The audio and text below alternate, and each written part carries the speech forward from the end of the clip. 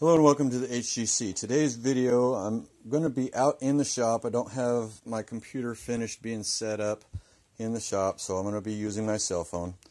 But this was an HDMI port replacement. Excuse me, let me get that plugged in. Alright, and this will be the first time turning it on after the HDMI port was replaced. But I felt it would be a good opportunity to hopefully capture what I want to see. And that is where the screen tells you it needs an installation update. Okay, there's lots of reasons for that installation update popping up on the screen. Most of the time it's due to loss of power from the system. This particular one was dropped. I pretty much guarantee it's corrupted. We're going to find out now. I'm going to turn it on. Get the blue light. That's normal. And we're getting the screen coming up. 1 second. Here we go. Come on, darling. Okay, and there we go. So it did lose power. It says checking the system storage status, do not turn off. After the check is complete, the system will automatically restart. This is because the power was lost before the system could put everything back in the drive the way it's supposed to do it. Okay, so here we go. It's going to go all the way across, fill the bar up. It's basically realigning everything. Then, after the bar loads, you wind up with a screen that looks like this.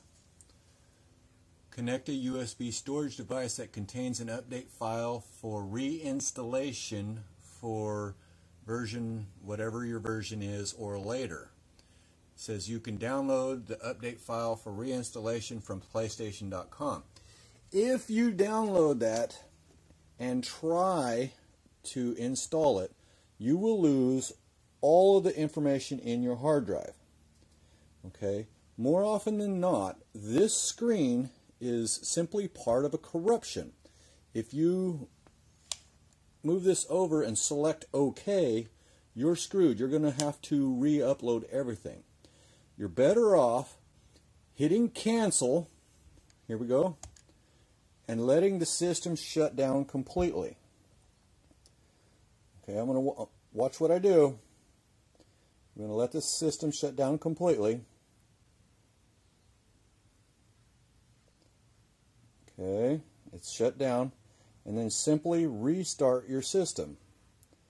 Now you might need to do this 2, possibly even 3 times. Any more than 3 times and it's not going to correct itself. But normally it'll correct itself the first time, so long as you don't select OK and or try to use that USB update. That's a reinstallation update that will do the whole thing. So let's watch. Okay, here we go. Checking system storage status. Don't turn it off. After the check is completed, the PS4 will automatically restart. Alright, we just got to wait for this to finish up. Yes, I know there's a lot of dust on my counter, but that's because I work in a garage shop. This is the dirty side of my shop where I got to open everything up and clean it out, so a lot of dust gets kicked up. But guess what? It's rebooting. Here we go. 1 second. Shazam. Guess what? No more corruption. No more need for the installation update that will delete all your files and game progress. Here we go. We're going to let it get all the way into it. And wait for it. Wait for it.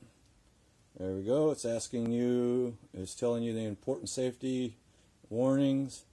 And now it's going to come up on the screen. And shazam. We did not lose any data, and we did not need to use that update installation. Okay. Now, if it doesn't do this after about 3 attempts, I would highly recommend you take it to a shop that's familiar with the game systems, preferably one that has a repairman that has education in component level electronics, because he's going to be the smarter of the bunch. I mean, seriously, you can watch YouTube videos and screw up the system yourself for free. But I'm just telling you, no matter what the symptom is on your game system, and this is a good example of it, no matter what symptom you have, there can be a million different reasons for the exact same symptom. No matter how identically they describe their problem, it could easily not be your problem. On these systems, there's no such thing as a common issue. Now, broken HDMI ports, usually visible. So, yeah, they could say that would be a common issue because people yank them out all the time. But at least you can visually identify the problem. If you cannot visually identify an actual problem in your system, then you should not be repairing it. Okay? Because if you try to fix something that's not broken, you can end the life of your game system to the point that it'll either never play a game again, no matter what, no matter who you take it to, no matter what their qualifications are, or flat out kill the system and not be repairable no matter what their qualifications are, because there's a lot of board specific components in the system that simply cannot be replaced. So I highly recommend that you don't try home repairs. More often than not, a general clean out of the system, which is simply removing the power supply only and blowing out all the dust, a lot of times will correct it. However, the majority of the time, when the system's not booting, it's staying blue light or totally blacked out, no power whatsoever, more often than not, that's not going to correct it. However, I've had a few in the past that simply cleaning it out corrected the problem because it had a high iron content piece of dust crossing over a path. But that is rare and far between. So just keep this in mind. Stay safe. Happy gaming, everybody. Bye.